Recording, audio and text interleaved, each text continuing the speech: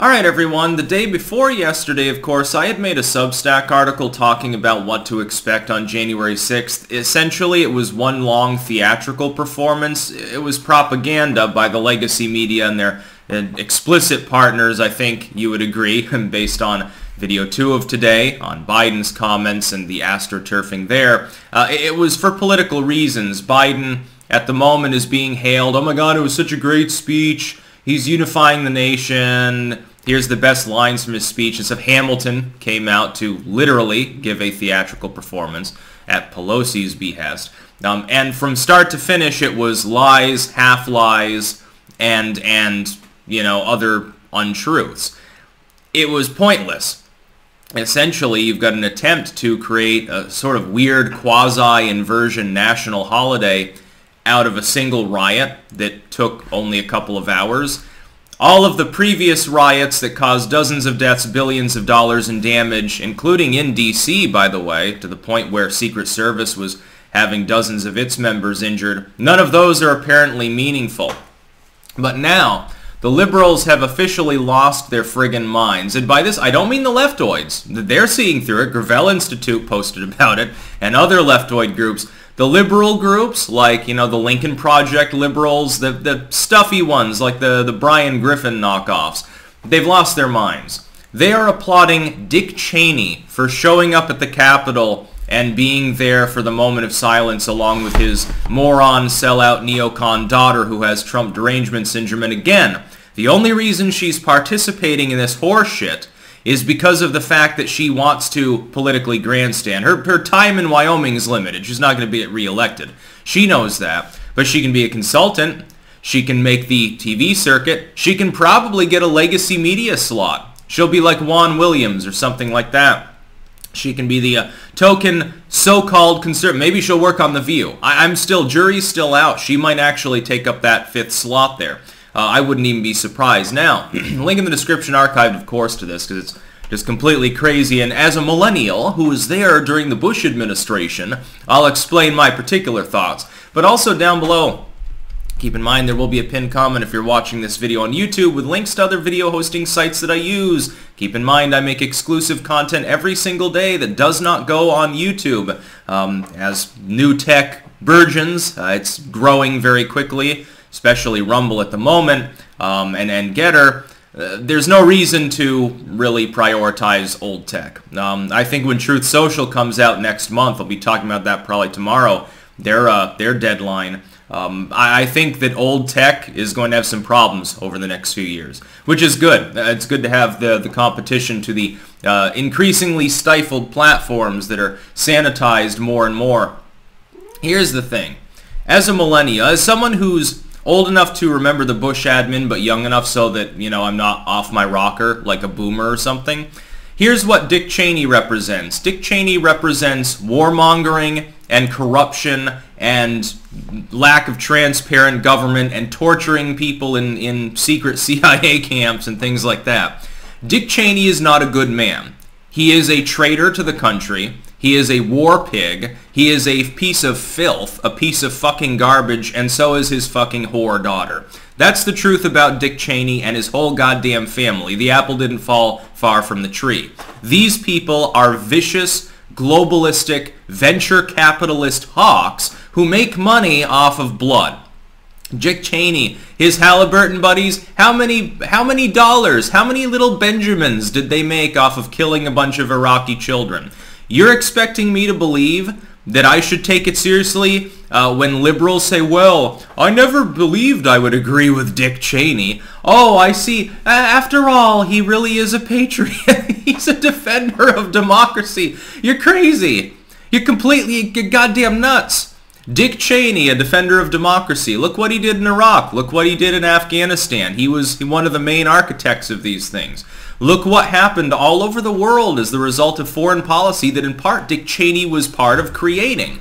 He was part of that planning process. Now, full disclaimer here, and I've said it for years, Bush was nowhere near as stupid as he played as a role on TV. Essentially, George W. was a method actor.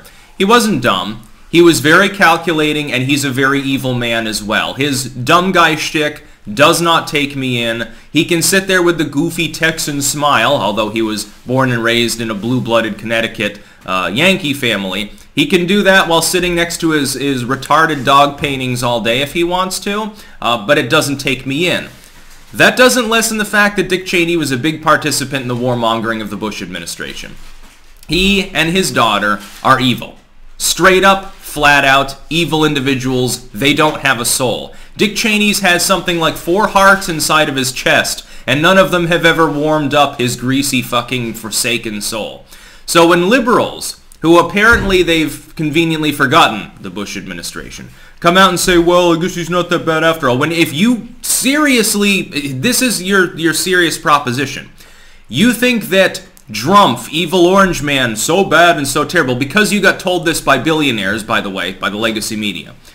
So bad that Dick Cheney actually has someone you can positively compare him to. Dick Cheney, the 500,000 dead Iraqi civilians. Did that Dick Cheney. Dick, sitting in the bunker, shadow president, effectively, Cheney. Dick, CIA black sites, Cheney. Dick, Gitmo should be expanded, Cheney. Dick, waterboarding is perfectly fine, Cheney. That Dick Cheney, you're going to exonerate him because he came out and said he doesn't like Orange Man. And this is not the first time it's happened. They did it with W. W is now accepted by liberals as a great American president, a patriot, a defender of democracy. Yeah, let alone literally a million problems during his presidency. Just ignore that. Ignore the bubble that he helped to pop. Ignore the, the housing crisis. The Great Recession thing. Ignore the Merck contractors of Blackwater. Ignore the attempt to undermine the Fourth Amendment by spying on library records. Ignore the birth of the modern surveillance state. Ignore Iraq. Ignore Afghanistan. Ignore everything that he did wrong out of either malevolence or incompetence, which was basically everything he did. He said he doesn't like Drumpf, so he's one of us. He's a good guy. Apparently, you could be Hitler, and you run for office, manage to get in somehow in some extreme white nationalist district out in Montana, and as long as you come out and say, I'm not comfortable with Donald Trump, I think we need to hold a vote to prevent him from ever holding office again, you'll get applauded by supposedly liberal, enlightened individuals. This is the actual threat to democracy. People have been taken in by so much corporate propaganda and so much globalistic demagoguery that as long as a person worships at the altar of Trump was evil and tried to overthrow the government, all of their past sins are forgiven. They can do and say whatever they want other than that, and it's perfectly fine, because the only people that will stand against that, and this is the most odd of political bedfellows in fucking bed together, people who are core fans of Trump, populists, MAGA hat wearers and stuff, people like me who enjoy his policies with or without being hardcore support, and leftists, Gravel Institute leftists. I mean, they wouldn't support him either. If it came down to Trump v. Biden in 2024, they'd probably stay home, and that's not the most unlikely of scenarios. Although Kamala or Buttigieg, I think, is more likely. They would lose too. The evil orange man bad thing, when they hyperbolically try to compare it to 9/11 and then they drag Dick Cheney out there, by the way, isn't that a little bit self-defeating? Dick Cheney, you're comparing it to 9/11, but Dick Cheney's there. Don't you see a little bit of irony here? All of the liberals that I knew 10, 15 years ago, anti-war and anti-censorship, that's gone. Liberals are no longer anti-censorship. They're the book burners. They've become what they used to fight. They've become what they most feared. In their haste to try to drown out the Nazis, the authoritarians, they become Nazis. They become authoritarians. They are the jackbooters. When I look at the things that they say, whether it's related to COVID or war or free speech online or anything, they have become basically like George W. Now, this isn't a surprise because, of course, there was always a much deeper connection between neolib and neocon before anyway.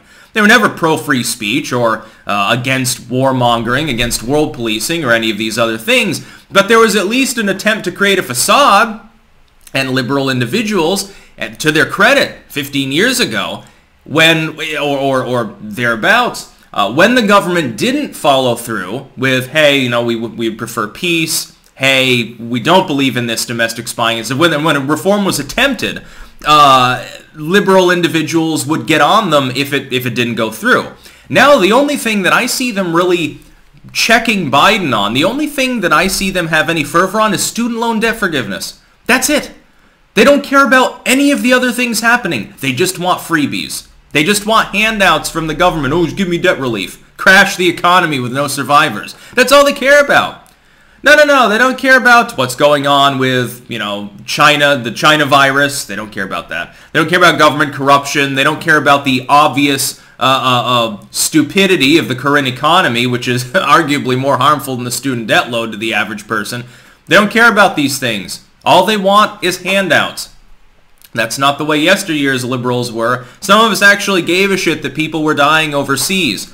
I don't think anyone gives a shit what Biden does at this point. It's clear that the liberals have sold out to the point where if he makes one fucking sloganeered, very, very carefully engineered line in a speech, he'll get astroturfed by the legacy media and a third of the population will fucking believe it and gobble it down like Andy Six's logs of shit. They don't care what he does. Because he's got a D after his name, and because they've been primed to believe that because he's not Orange Man, he's a great guy, to the point where they're applauding Dick Cheney. Think about how surreal it is. Take a time machine, go back 10 years, and tell any liberal out there, hey, by the way, the Democratic Party is going to give a standing ovation to Dick Cheney in the future because he's not the other guy that they fear worse. They would laugh at you. They'd think it was a joke. They wouldn't believe you were a time traveler. They'd believe that you skipped one of your doses of antipsychotics. That's what would happen. That's about all. Peace out.